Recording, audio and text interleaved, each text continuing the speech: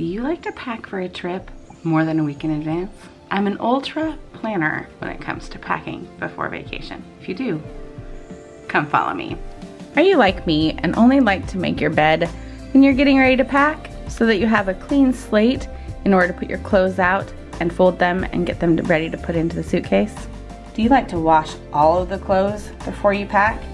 Like not even just yours, but everyone's clothes? Do you like to have your husband get the suitcase down just because you don't want to? All right, so the jig is up a little bit. If you saw if you saw last week's video about me possibly having a surprise for you guys. Yep, I am going somewhere. I have been getting ready all week long, and a lot of that prep that I do when I travel alone, I should say, is for my family. I do all their laundry. I make sure there's food in the fridge. Yes, Jason will be home and he will be taking care of the kids, but I like to have everything as prepped and ready to go as I can. But also, like, I have my own stuff to get ready to go. So it does take some time. I am not a last minute packer. So I just thought I would bring you along today and show you what I have packed and how I pack and whatever, some of my little tips. I think a lot of people like this. In fact, my sister-in-law has seen my video on my travel bag, and she called me probably about 3 months ago, and she's like, tell me I can borrow that bag again. And ended up buying one herself because she loved my travel bag. I'll show it to you, it's downstairs. Ended up buying one for a trip she did over the holidays, and it came the day after she got home. And she was so sad she didn't borrow mine. And I told her she could. Anyway, so I know that these kinds of videos are helpful. So I just wanted to walk you through the different things that I have done to get ready to pack up. So I'm gonna take you through all the things that I've done to pack up, not telling you where I'm going yet. Should I tell you where I'm going? I don't know. Should I tell you? Maybe I'll have to make you wait until the end and I'll tell you what my surprise is. Yeah, we'll do that. I'll tell you at the end, so you have to watch all the other stuff. And I'll tell you at the end where I'm going, because I'm very excited. It's not Hawaii. Don't get your hopes up, because I'm not getting mine up. It's not Hawaii, but I'm very excited. So let me show you what I've done to prep and get ready to go. All right, so one of the first things that I do when I get ready to go travel, either by myself or as a family, I always get my makeup bag ready and I work out of it through the whole week ahead of schedule, so that I make sure I have everything in there that I use on a daily basis. I've got my makeup brushes in here. I've got my 2 makeup palettes packed up in here, a little zipper pouch. I've got my face cream and all of my medicine. I always measure out my actual dose and then about 4 or 5 days extra just in case. I have a chapstick ball, my makeup. I have some more in here. I always have a fan when I am setting my face spray. I always like to fan that. Deodorant, sponge, extra ponytails, you name it. I've got my travel toothpaste. I also have a new little beauty to take with me this time. Can you guys see that? Yep, that says Michael Kors. I got this one and my bottle of Michael Kors when we were in Hawaii, Jason and I, and it came with a little travel size. So I'm very excited to be able to use this on the trip and not have to worry about my large bottle. So overall, I always pack it and put everything in here that I will use on a daily basis, make sure it will shut. I think I might actually have to have another little bag or something to be able to get my brush and my makeup wipes in there, or I might just put that in the suitcase. But most of my stuff can fit into these little compartments, and then it'll be zipped up nice and tight. Also, make sure all of your makeup is under 3 ounces. I always end up having to get a small makeup setting spray when I go on trips because my regular one over here, this one is too large. So even though I still have some left in here, I need to just keep this little bottle that has the ounces on it so that I can just refill it when I'm going to be traveling instead of having to rebuy it. But I always make sure that my ounces on each of my makeup that are liquid are under the 3 ounces. Now this time, because I'm not checking a bag, I don't have to worry about my weight in the luggage, and so I'm just going to go ahead and leave my scale here, and then I can put it back into the suitcase when I get back home. I'm kind of like a kid on the first day of school where I set my outfit out the night before, and in this case it's a couple days before. But you know what? I'm prepared and my clothes are clean. This is my airport outfit. I'm actually kind of worried about wearing jeans. I get very hot when I travel. I wear shorts in the dead of winter to go to Hawaii. I get hot on that plane. I wear a sweatshirt.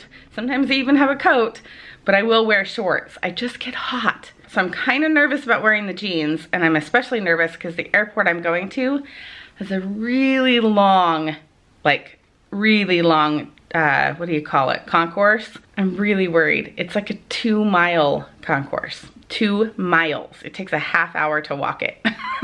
So I'm kind of worried. And for those of you who know what airport that is, that's one hint. But don't put it in the comments yet. I'll tell you at the end where I'm going.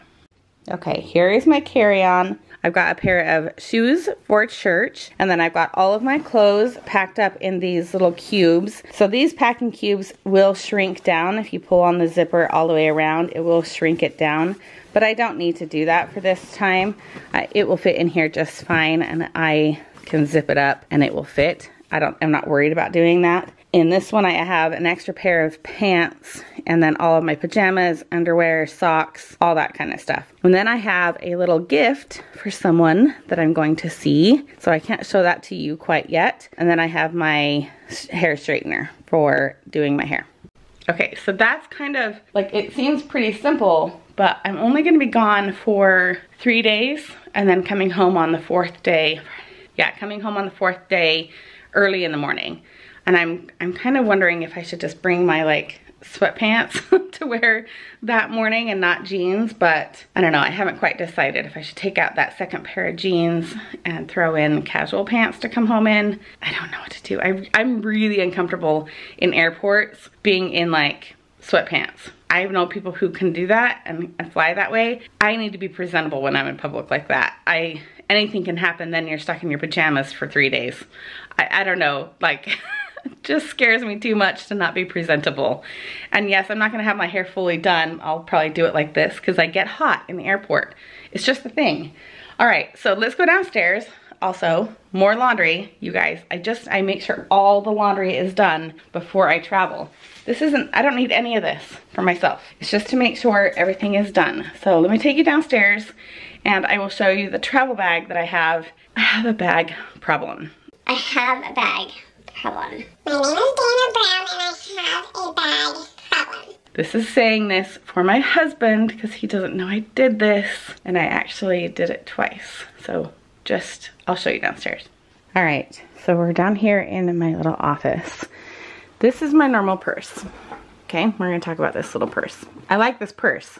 There's nothing wrong with it. It hasn't broken, no straps are coming loose. Perfectly fine, a little dirty, obviously. I could wipe it down. Perfect condition. I don't need a new purse. I don't need a new purse. Except I need to take this bag with me on the plane because I need to be able to put my laptop into a bag. I've got my little MacBook right there and I need to be able to take that with me to edit and to watch Netflix. Let's just be real. So I need to take this bag because I'm not gonna put the laptop in my carry-on bag. It has a really good spot for it in the back right here. And so I like to protect it and carry it with me, have it with me on the plane. I don't like anything to happen to it. So I have to take this bag, but I have this bag and I have my carry-on bag, so I can't take any other purse with me. And this one is really big and cumbersome to like just go to dinner, go shopping with it as I'm traveling where I'm going. And so what do? What I do is I go to the store and I get another purse. That's very similar to that other purse that I already have. It's like a little mini version of this purse. Okay, disclaimer. I actually ordered a cheaper one on Amazon and it was supposed to be here in time. I haven't left yet, obviously. I'm still here at home. I'm still filming these videos. It hasn't come yet. It's supposed to come the day I'm leaving. The day I'm leaving. If it comes in time, I actually like that purse better. I think I'll like it better. And I think it's going to fit into this travel bag a little bit better than this one does, but I couldn't risk it. So I bought another one. So now I have two mini purses. I've never returned anything on Amazon, so I'm probably gonna keep it. What I might do is just use this purse like if I'm going out at night and I don't want to take the big one, I can put my wallet in there, I put my phone in there, even my camera in there. I'll show you what's in it here in a second. Or I can give the other purse that I got on Amazon, I can give that one to Ashley because she loves mini purses. She absolutely loves them, especially for church. So it's not a loss. And I don't buy expensive bags. This was on clearance for $14. It could have been $1,400. So if my husband is watching this in the future, I could have a worse addiction than purses and bags and travel bags. But I don't. I don't have a worse addiction, and I buy them very affordably. Okay, so let me show you what is in these bags and why it works out for me. Okay, we'll talk about this one here in just a second. I'll show you what's in that one. But here's my travel bag. Oop, someone is having carbs on the plane. I can't do it. I can't not have Pringles on an airplane. It's a thing. So here's my bag. If you guys are curious about this bag, I will try and remember to put the link down below.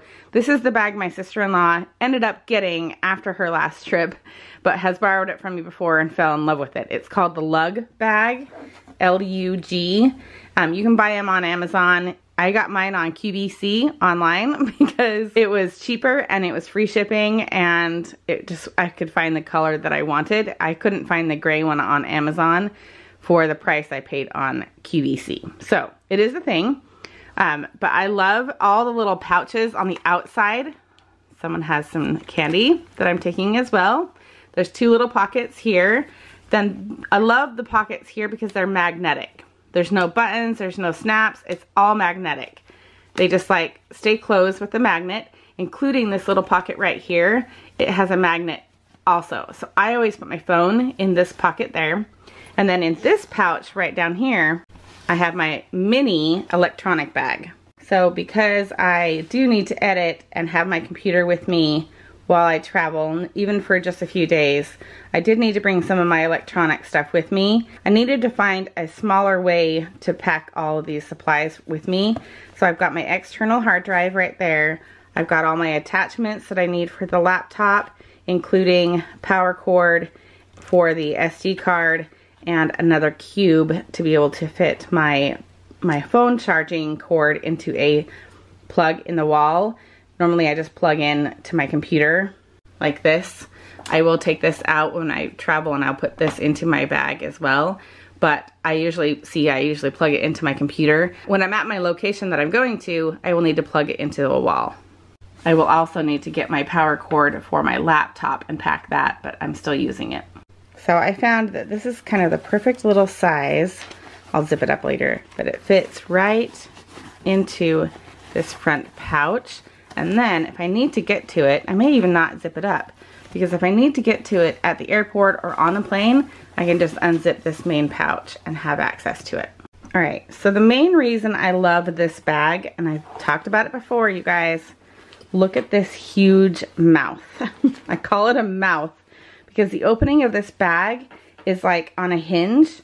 It has like wire all the way around the edge of this opening, around the zipper, and it stays. Like it's like, oh my gosh, look at that.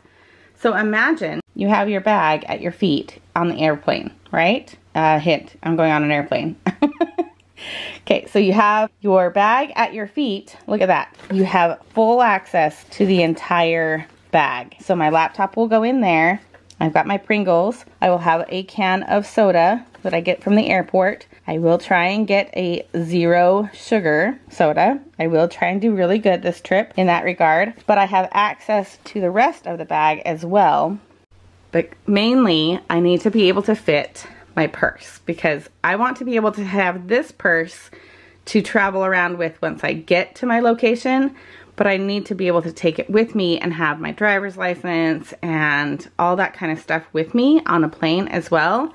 And so this purse fits perfectly right down inside. Okay, I know I didn't show you how perfectly it fits inside, but let me show you what's in it, and then I will show you how it fits down into the other bag. All right, part of the reason why I liked this one is because it had 2 separate compartments. On this side, I have a chapstick ball. I always get the ball because they're easier to find in a purse. If you know chapsticks, you know that they can roll around and get clear to the bottom and then you can't find them.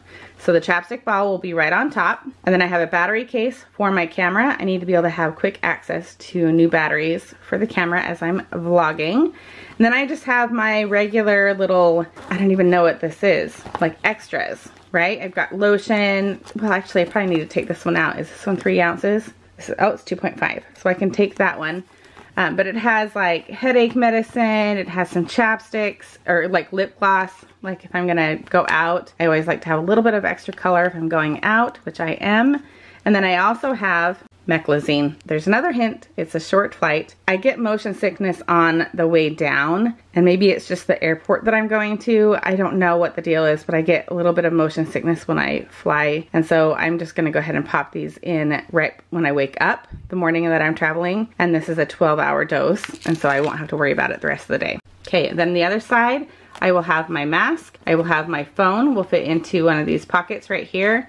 And then I have my wallet. I don't want to take apart my wallet. I want to have everything with me. I want to have my own insurance card, my own debit cards, my own credit cards. Just in case of emergency, I want to have access to everything. I also need to have my vaccine card for going into restaurants, I think. I don't know where I'm going if they have that requirement, but I'm going to take it just in case. But I also need to leave my kids' vaccine cards here at home, but I'm just keeping them here until the very last minute. But I need to have access to my wallet. I love to be able to just drop my cards right down into my wallet instead of having to take it out of my purse. All right, so now you can see why I wanted to have this little tiny purse. It fits right down inside this big bag. I have room for a drink right down in there, or a book. I don't think I'm going to take a book. I think I'm going to watch a show on my phone. And then I have my laptop that will be in here with the laptop charger, and it'll be very simple. I like simple. And then my phone will go into that little pouch, and I have full access to everything. Now, I will pull out my driver's license when I am at the airport. When I first get there, I will have that like in my pocket so that I can be able to scan that and show that as I go through the airport, and then I'll be able to put that into my purse and tuck it away and zip up this main bag. But then I'll have it the rest of the trip while I'm gone. Then the only other thing that I think that I have, well, you want to see my list? Okay, you're gonna have to deal with the shadows. And look, I didn't even give you any hint in case I showed this to you. Surprise trip. Didn't even tell you in my notes where I was going. So this is my list for this trip. This is what I need to pack, and this is what I need to do in order to get ready. And this is my list of stuff that I'm probably going to do today on my YouTube channel. I need to get some more music and create a new end note for 2022 and schedule out videos. And this Pack With Me video is the one I'm doing right now. So I'm just working through this list, and one of the last things that I need to do is download new shows on my phone. I just started a new show on Netflix. Even though I'm still watching Downton Abbey, I'm rewatching all 6 seasons. I still have my retainer in. Sorry for the lisp. So let's see, what show am I watching? I feel like I'm cheating on Downton Abbey, to be completely honest with you, because I'm so invested in watching it. I'm watching Stay Close on Netflix, and I think I'll probably I'm watching episode number 1 right now, but there's only 8 episodes in this first season, and so I think I will watch maybe 1 or 2 more of the episodes just to like get fully hooked into the season, and then I will download 2 or 3 of the episodes. I think they're 45 minutes long each, and that way I have at least 2 episodes for the full flight, and then an extra one in case there's any kind of a delay. I always download from Netflix.